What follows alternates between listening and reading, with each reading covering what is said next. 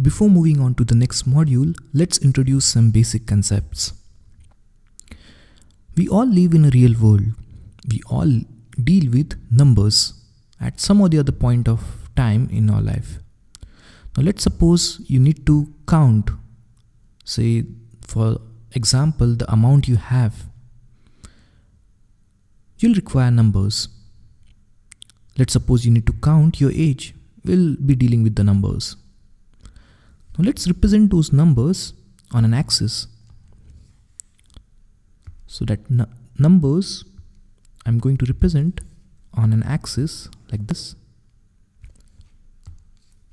Let's say starting from 0, say for example the time at which you have done the investment, and the positive numbers on the right, 3, 4 and so on. Now it's not only the positive numbers that are necessary. Let's suppose you have borrowed some amount of money from your friend. So that's the amount that got debited from him, or a kind of amount that you have borrowed and has to be returned back to him. So that amount is actually a kind of debt that you have with your friend. In order to represent that, there was a need to represent such kind of events with respect to negative numbers. So we have this axis to be extended to the other side. So that axis is represented on the other side with all the negative numbers in place. So let's say this is -1, -2, -3 and so on.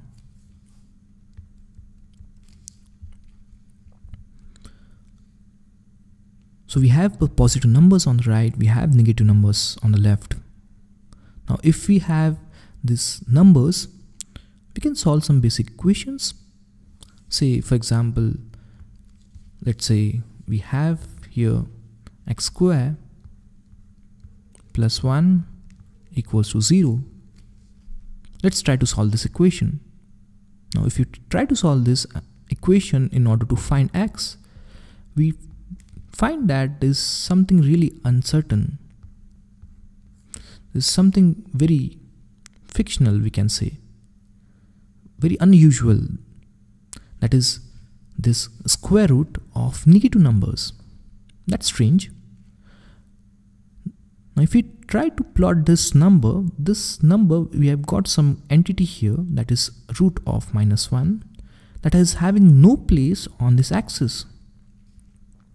As we say that we all deal with the numbers in real life, we deal with the real numbers, and these real numbers are represented on this axis with the positive numbers on the right and negative numbers on the left. But what about this number? The number that we have newly obtained, that is root of negative numbers. What is that? This root of negative numbers is having no place on this axis. But if we have negative numbers, we have to deal with such instances. Now in order to represent this quantity, let's denote this quantity. And it was actually introduced way back in the 18th century by Euler. This quantity was represented as J, and it was named as an imaginary number. So J here is equals to root of -1, and that is called as an imaginary number.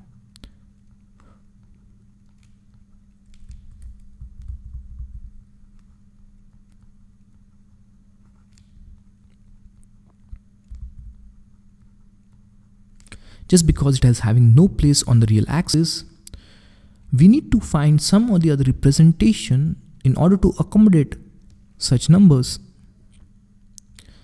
In order to represent such numbers, we need to extend the axis to a whole new axis. Now I'm extending this axis onto a new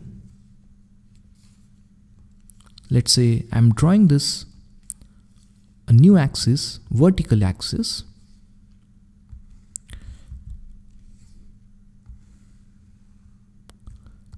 Let this axis represent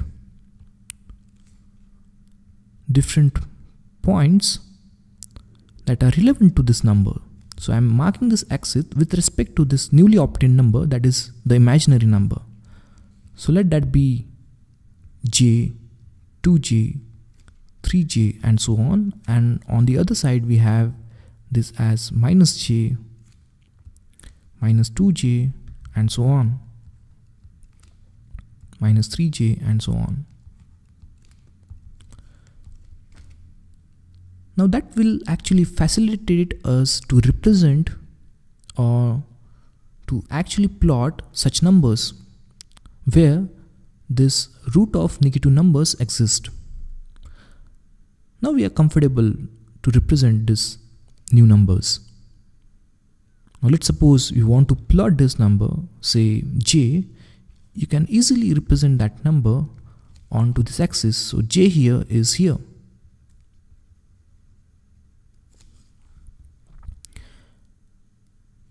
Now let's carefully observe this representation. This representation is having the numbers on a real line, and yes, there is also the numbers represented on the vertical axis, and we are naming that axis as an imaginary axis, or the axis that is holding this imaginary number that we have recently obtained. Now we have a combo of real and imaginary. So let's suppose in general, if we have a number that is having both the negative part or the real part, let's suppose we are having a number, let's say x plus jy. So that is having both the parts, a real part as well as the imaginary part, that we can represent on this axis here. How can I represent that? You can see that this number, let me rub this point.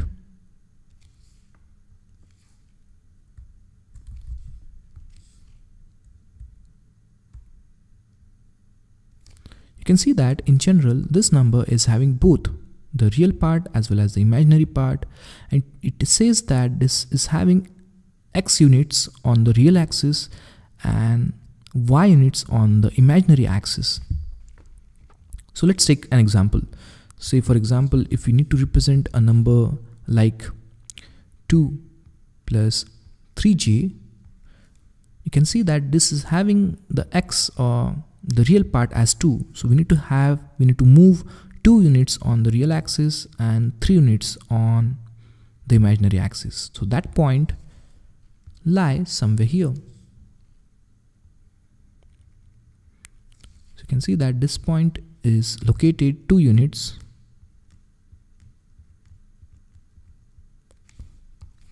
from the 0th point along this real axis and 3 units. So I've marked it here. You can see 2 units from the horizontal axis and 3 units along the vertical axis. Now this point here, as we can see, is located at 3 units, that is 3j here, and 2 units along the horizontal direction. Now the same point, now let's name that point. Let this, in general, this point be, say, z, that is x plus jy. Now this new point is actually represented as a combo of real and imaginary, but that's not the only way to represent this point. Let's suppose if we draw a line right from the center point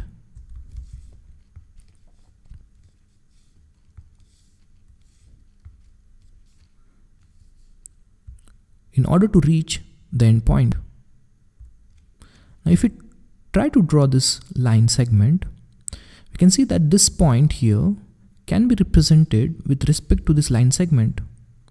Let's suppose this dot or the point that we have drawn it here is located at, say, r units from the 0th point. And let's suppose this line is making an angle of, say, theta with respect to this horizontal axis. So we can represent the same point here with respect to the length or the distance of this point from the origin and with respect to the angle that it makes with respect to this horizontal axis. Let's analyze this. We can see that this the r here is nothing but this diagonal line segment, and we can easily find that from the Pythagoras theorem, because we already know what is this and what is that. We can easily find this is r turns out to be equals to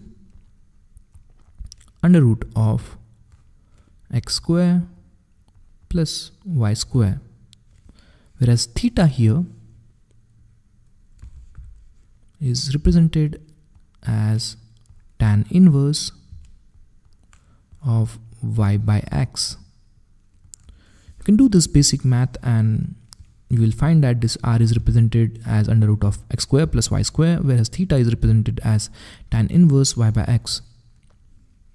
Now we have got two different representation of the same number that we say it as a complex number.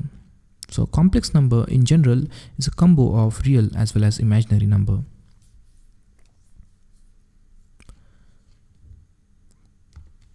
Let's take that number again. So we are representing a complex number by, say, z, that is x plus jy, and x here is cos theta, whereas y is sin theta. You can see here from the basic maths you can find that this one here, the amount that the point is located from this origin along the real axis, this 2 here is actually r of cos theta. So we can do the math that this quantity is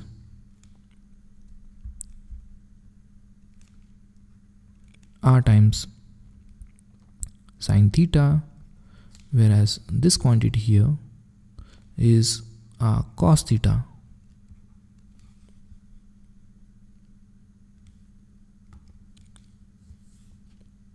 This means that z can also be represented as cos theta plus j times sin theta, and it can be proved that this is equivalent to have as e to the power j theta, and this relationship is called as the Euler's relationship or Euler's equation. Let me mark this. This one is called as Euler's equation.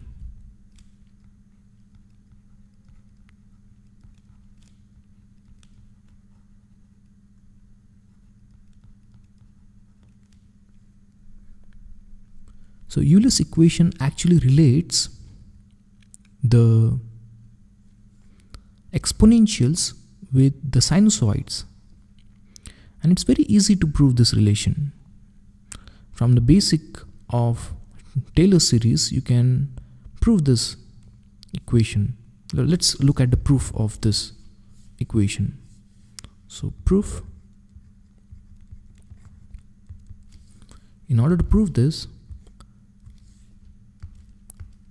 without loss of generality, let's consider the Taylor series representation of exponential function. So let e to the power j theta be represented with the help of Taylor series. So this is going to be 1 plus whatever the power is, that is j theta, plus j theta square upon 2 factorial and so on.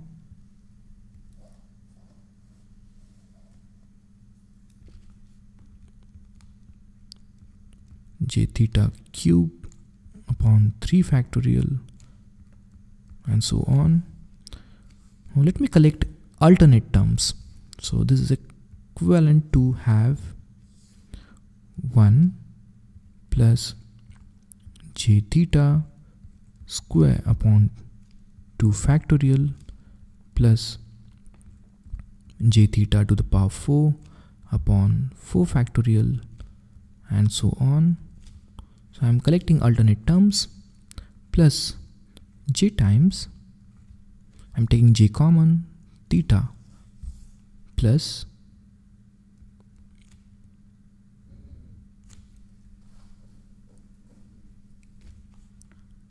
j theta cube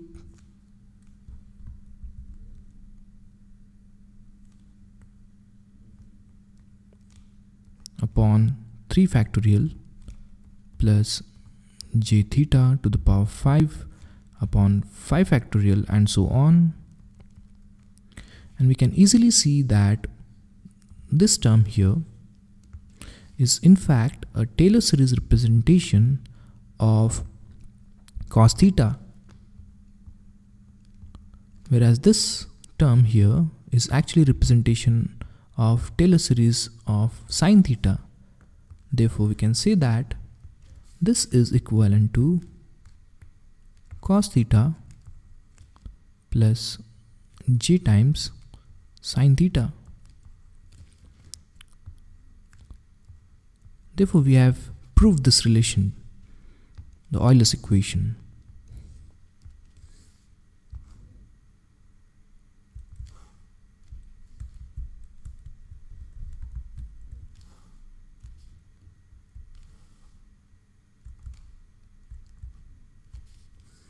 Now this is what is called as a complex exponential, and we shall see in the subsequent lectures that these complex exponentials are very important and actually forms building blocks of representation of various signals and systems. So let me quickly revise what we have seen so far. We have seen that there is a need to represent numbers that are having the representation as a square root of negative numbers. So we were not satisfied with the representation of numbers on the real axis. Therefore we have extended this axis to a whole new dimension that is called as a negative square root, that is the imaginary axis, where the imaginary axis is having all those numbers which are having the square root of negative numbers. So we have introduced this new axis as the imaginary axis, and we have tried to represent these numbers on this new axis. And later on we have discovered that the same number that is actually represented as a combo of real as well as the imaginary number is called as a complex number.